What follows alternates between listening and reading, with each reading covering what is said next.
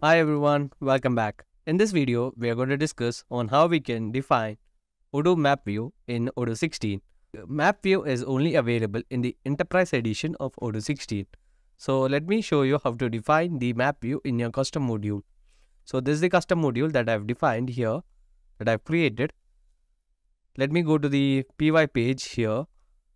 So I'll be going to the view first. So in the views, I have defined the view modes as tree, form and map. And down here, I've given the tree view for my custom module. So as you can see that I've defined the fields here inside the tree view, and I have also given the form view here. And down here, I've given the map view with, as you can see that as I've defined other views, I've given the map view here by specifying the model to which this view belongs to. And inside the map tag, I have given the field called partner ID so that I can get the location of the partners in my record. And this partner ID is a many-to-one field that I have defined in the PY page of my custom module. So I have defined the partner ID many-to-one field of rest.partner with the string name.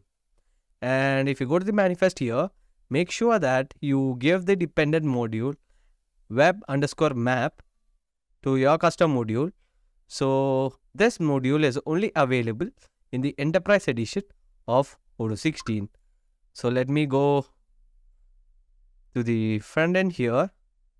So let me first run the code from here after giving the codes. And after giving the codes, after running the PyCharm, let me upgrade the module so that I can get the changes that I've made. And now let me open the custom module that I've created.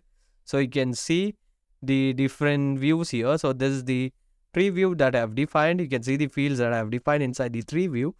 And if you click on it, you can see the form view that I've defined here. And this is the field that I've defined as partner ID.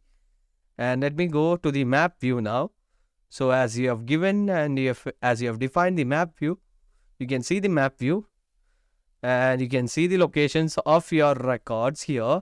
That is the partners here. So these are the locations of your partners in your records. And if you want to navigate to the location, you have the option to navigate to the location from your current location.